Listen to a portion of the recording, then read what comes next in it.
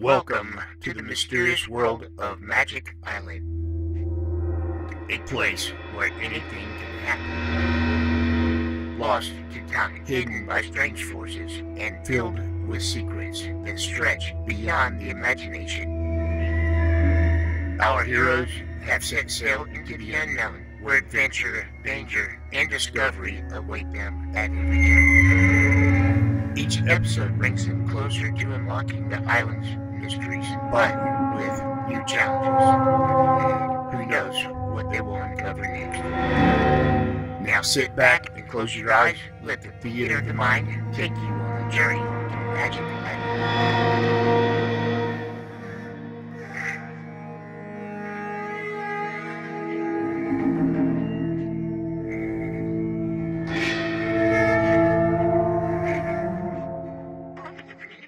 In the dark, mysterious South Pacific Ocean, a magnificent yacht is carrying its passengers and crew on a strange cruise. Jerry Hall has joined Mrs. Gregory and Captain Bradford on the Gregory yacht to aid in the search for Mrs. Gregory's little girl. Lost at sea when a baby, the girl has been reported living on a mysterious island. The yacht was anchored off a bank of what appeared to be fog, but was not natural fog.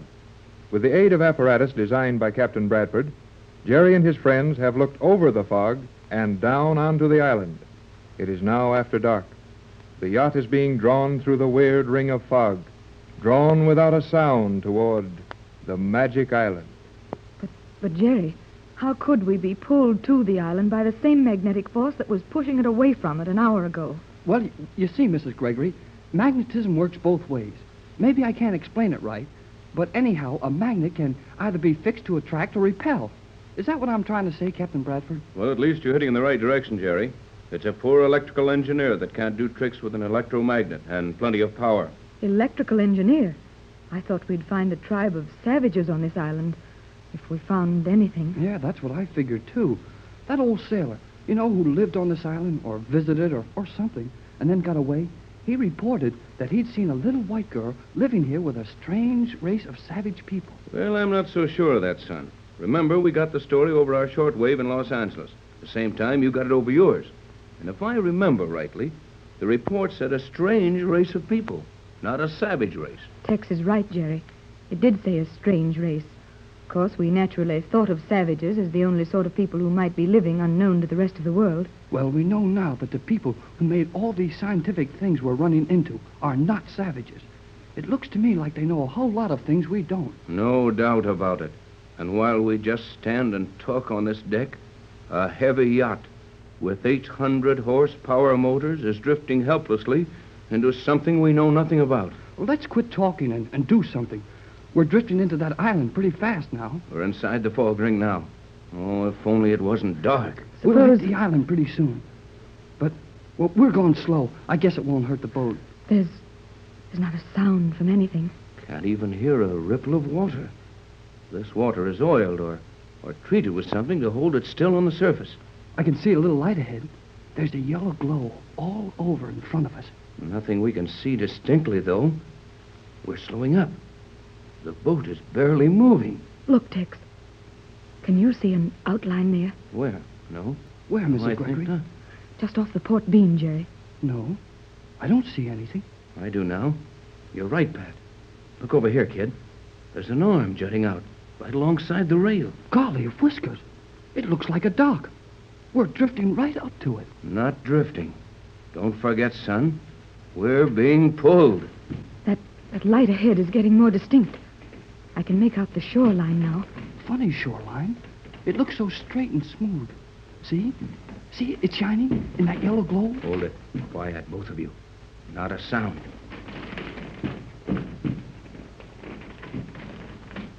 We're rubbing against a dock, or a pier, or a landing of some kind. I thought so. And the boat has nearly stopped. It has stopped.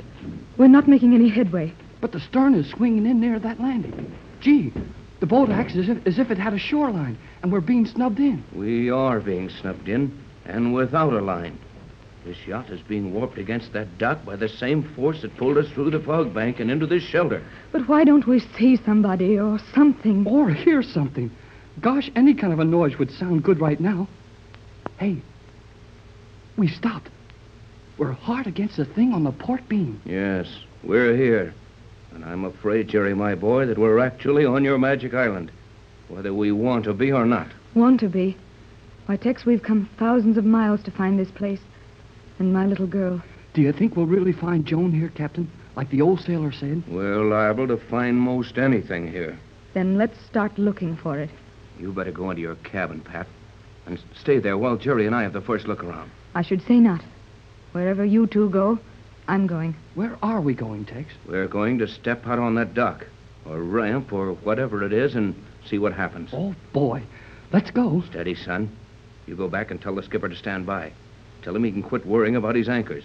We're fastened to this island until someone else wants us to go. Yes, sir. And Jerry, tell the skipper to look sharp and give us a signal if anybody boards him. I'll be right back, sir. Oh, Tex, what do you think we'll find here? What's going to happen? What manner of people live here? Hold on now, Pat. You know as much about all that as I do.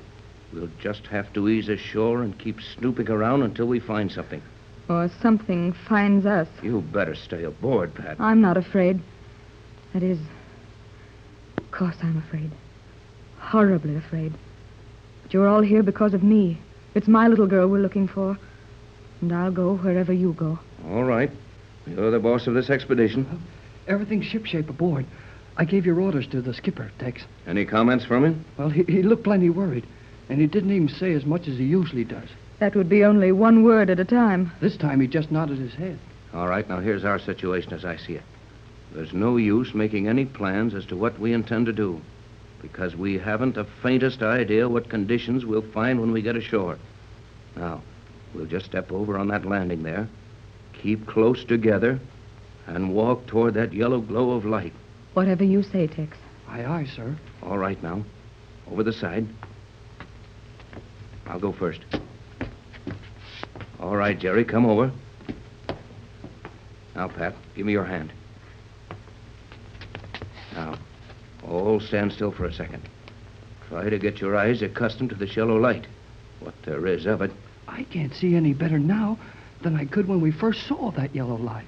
Neither can I. And yet, I can. There's something weird about that light. I have an idea there'll be something weird about everything we see for some time to come. Now, Jerry, you walk on my right here. Pat, you on my left. Both of you stay close enough that we can rub elbows as we walk. And stay close. Now, let's start slowly and carefully toward that yellow glow. Neither of you speak until I tell you to. Ready? I am. Yes, Tex. Not a sound. Here we go. And walk quietly.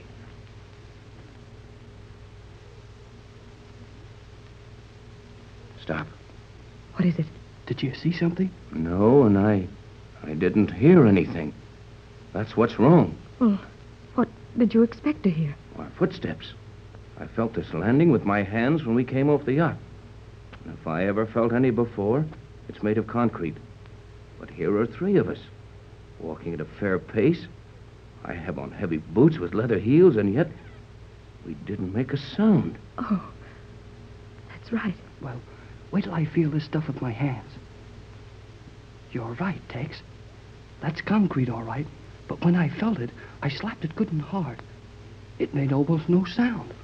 Gee, do you think... I think we've stumbled onto the greatest scientific miracle of our time. And there's no use in our trying to walk quietly or make any secret of our movements. You mean we're being watched now? In the dark? No. The captain means we're being watched by somebody who can see through this yellow haze, just as easy as we could see in broad daylight. No doubt about that, son. This island, if it is an island, is years ahead of anything we have ever known. And it has people on it that know things we never dreamed of. Could this all be artificial? The island, the fog, this light? Yes, it could be. And it is. For the simple reason that it couldn't possibly be natural. Golly whiskers. Well, what can we do? We can only do one thing, Jerry. Keep walking toward the center of that yellow light. Come on, then. I'm nervous and anxious to get it over with. I can't even see as well as I could. Say, wait a minute. That's funny. What's up, Jerry? That yellow light. Look, behind us. What? The light has moved. The center of it is behind us now. Yes, and if you look to the right or left, you'll see the center of it there, too. But the center of it couldn't be all around us. It has no center. That yellow glow is perfectly diffused all over this area.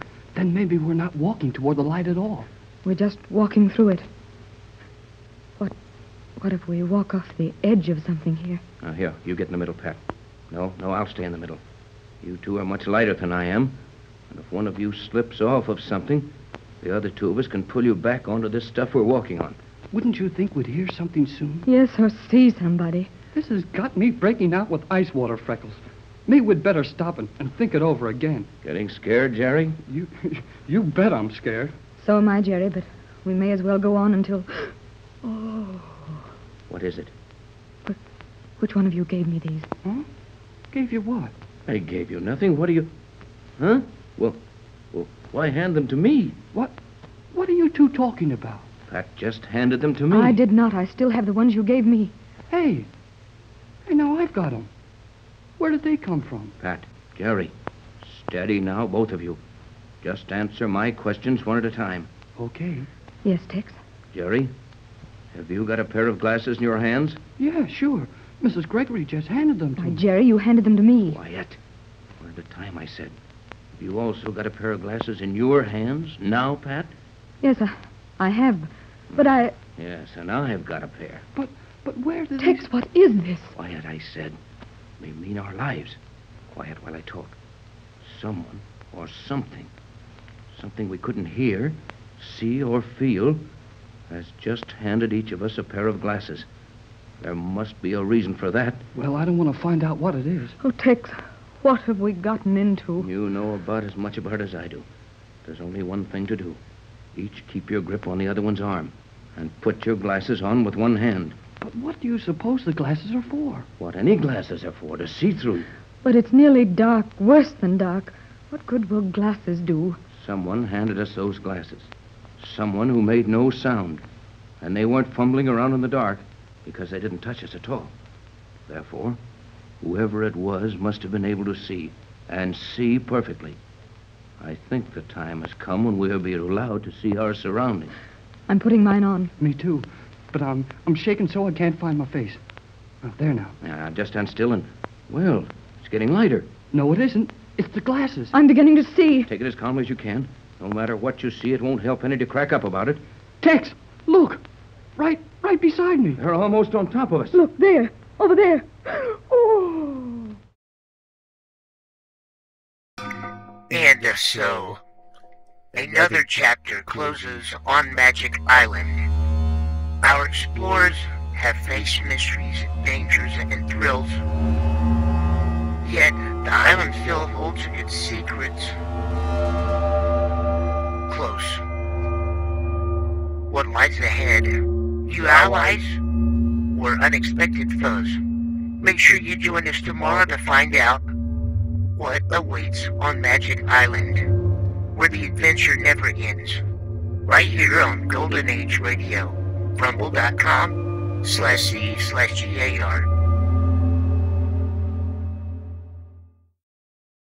If you're too impatient to watch all 130 episodes, one per day, there's a link in the description so you can watch all the videos you want all together.